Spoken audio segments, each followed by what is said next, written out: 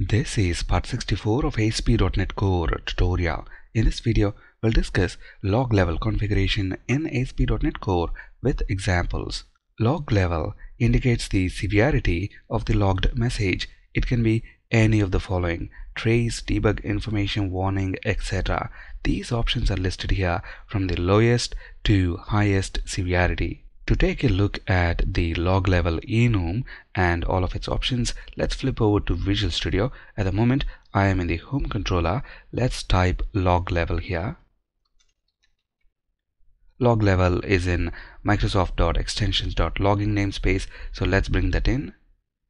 And now, if I right click on this and then go to definition, notice we see the same values here that we see on the slide, starting with trace with a value of 0 all the way till none with a value of 6.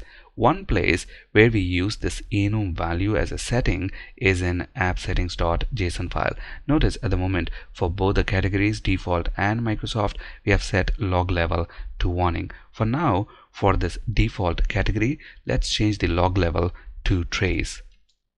Next, let's inject the built-in ILogger service provided by ASP.NET Core into our home controller using constructor injection.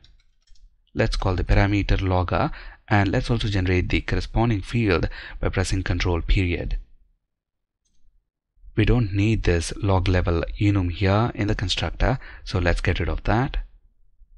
And then in the details action method, let's comment this line that is throwing an exception. These are the LogLevel Enum options starting from trace all the way till none.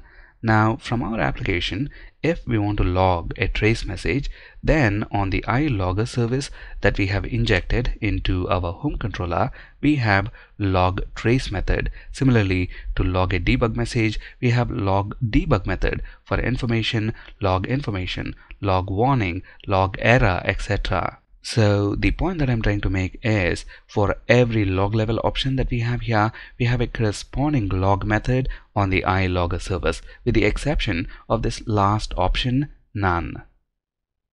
On this ILogger service instance, if we type dot and then log,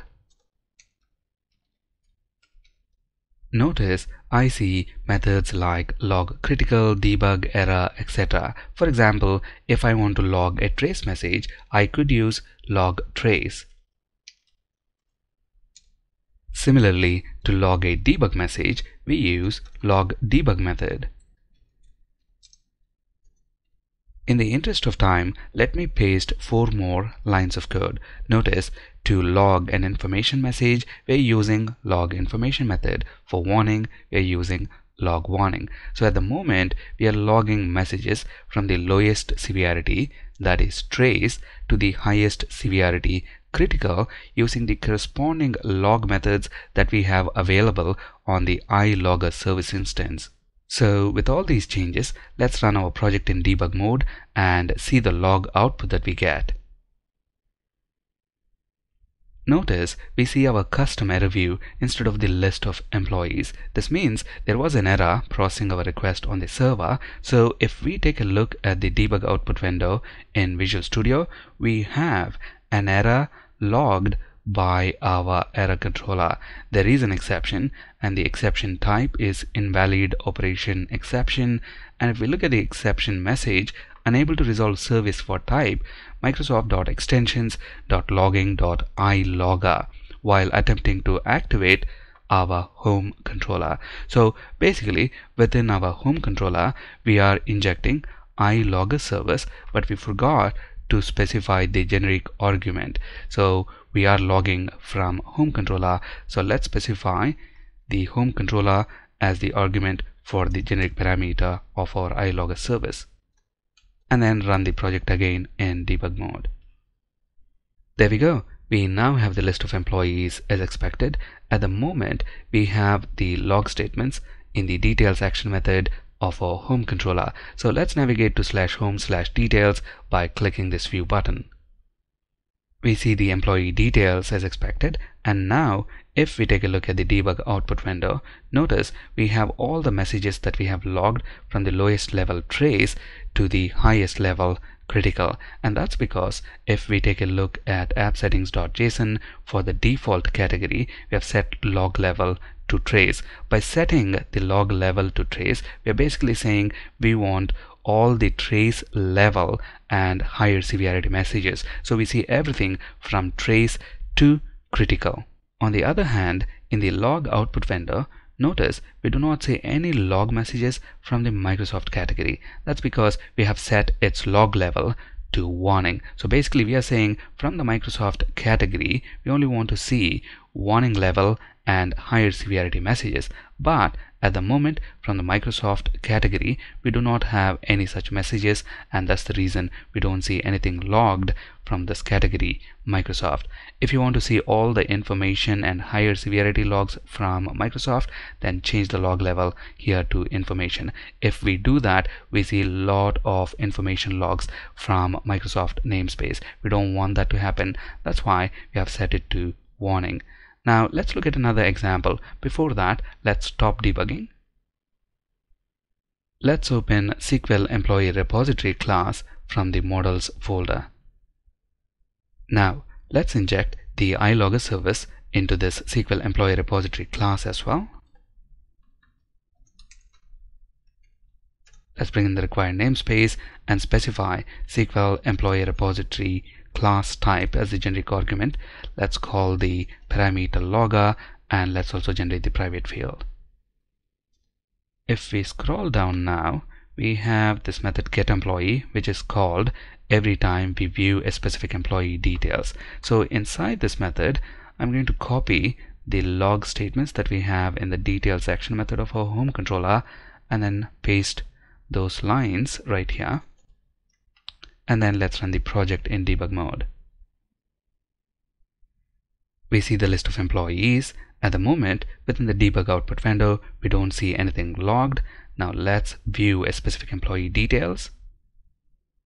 Notice now for this category, employee management.controllers.homecontroller, we have all the log messages from the lowest level trace to the highest level critical, and the same is true even for this other category that we have right here, employee management.models.SQL employee repository, from the lowest level trace to the highest level critical. This is because in appsettings.json we have set the log level for default category to trace, and the default category is our project namespace.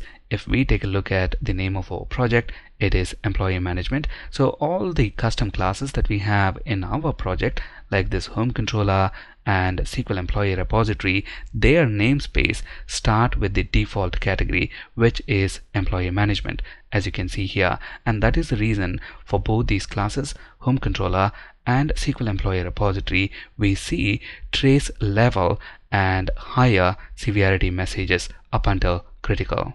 Now let's take a look at another example. Here's what we want to do.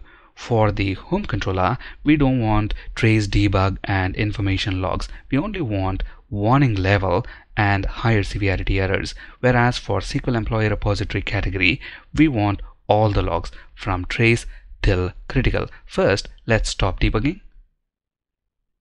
For this category, employee management.controllers.homecontroller, we want trace level and higher. So let's copy the category name and then paste it within appsettings.json. I'm going to leave the default category there, but then override the setting for this category. So for this category, we only want warning and higher severity errors. So I'm going to set log level to warning.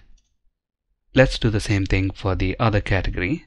First, copy the category name, paste it within appsettings.json, and then change the log level to trace. Run the project and let's see the log output that we get. View one of the employee details, and if we take a look at the log output, notice from the home controller category we only have warning level and higher severity errors, whereas from the SQL employee repository category we have all the log messages from the lowest level trace to the highest level critical. At the moment, with the configuration that we have here, we are only filtering logs by the log category. We can also filter logs by logging provider. What's a logging provider?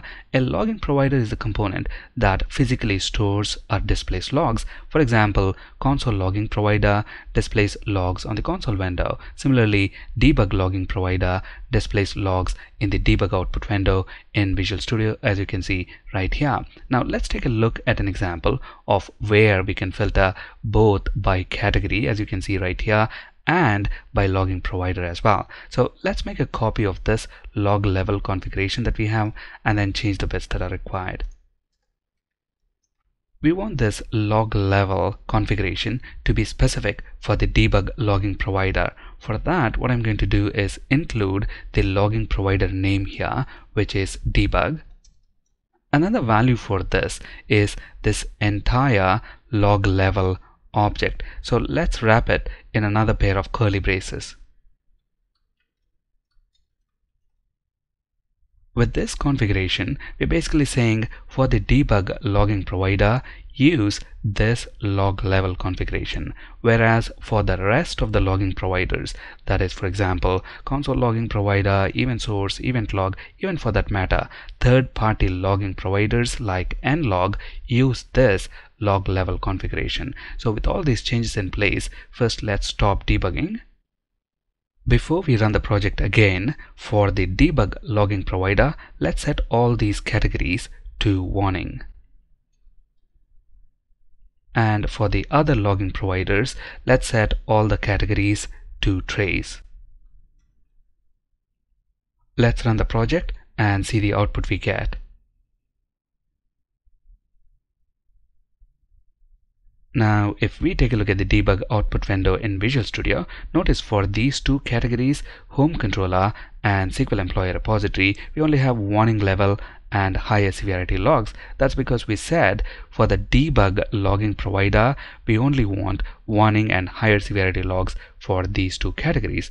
Whereas if we look at the LogLevel configuration for the rest of the logging providers, for example, for the console logging provider, for these two logging categories, we want trace and higher severity logs. So let's run this same project from the command line and see the log output that we get. Before we run this project, let's set the Microsoft category LogLevel to warning. Otherwise, we are going to see a lot of info logs from the Microsoft namespace on the command line, and it will be extremely difficult to see the log messages that are coming from these two categories. So with this change in place, let's run the project from the command line using .NET Run command. There we go. We have our project up and running at this URL, localhost:5000, but I still see infolog coming from the Microsoft namespace. Let's understand why is this happening. If you recollect from our previous videos in this series, the configuration in appsettings.json can be overridden by the configuration in environment-specific appsettings.json file. At the moment, we are running this project from the command line. When we run the project from the command line, it uses this profile that we have in launchsettings.json file, and within this profile we have set ASP NET Core environment variable to development. So at the moment we are running this project in the development environment. So ASP.NET Core, in addition to looking at the configuration in appsettings.json, it is also going to look in the environment specific appsettings.json. In this case, it looks for appsettings.development.json because we are running the project in the development environment. So if we take a look at this appsettings.development.json file, notice for the Microsoft category, LogLevel is set to information, and that's the reason we see the info log from the Microsoft category. Let's stop the project, change the LogLevel to warning, save changes, and then run the project again from the command line. Notice now we don't see the info log from the Microsoft category. Our project is up and running at localhost 5000. So let's navigate to localhost 5000. There we go. We see the list of employees and on the console window we still do not see any info logs from the Microsoft category, which is good. Now let's navigate to view a specific employee details. At this point, notice from the home controller category we have all the log messages from the lowest level trace to the highest level critical, and the same is true even for the SQL employee repository category. From the lowest level trace to the highest level critical, we have all the log messages. In ASP.NET Core, logs can be filtered by log category, logging provider, or even both. Here is that same example which we just looked at in action. That's it in this video. Thank you for listening.